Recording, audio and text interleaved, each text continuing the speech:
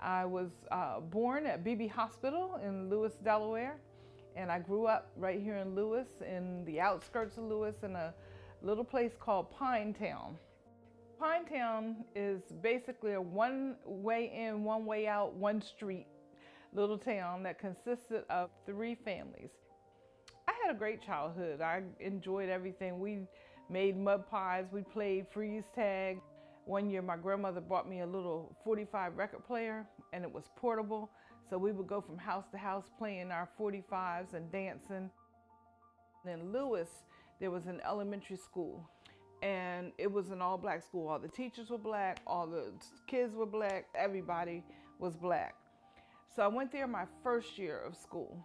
My second year of school, my dad said to me and to my sister, who was 13 months younger than me, her name is Trudy.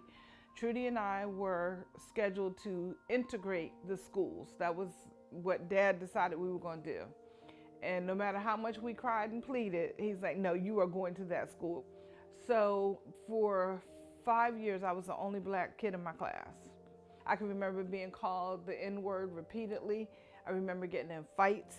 My sister would come to my rescue, and the 2 of us would fight together. And people would say to me, you think you're white. That's what the black kids would say to me. And then the white kids didn't want to be bothered with me because I was black.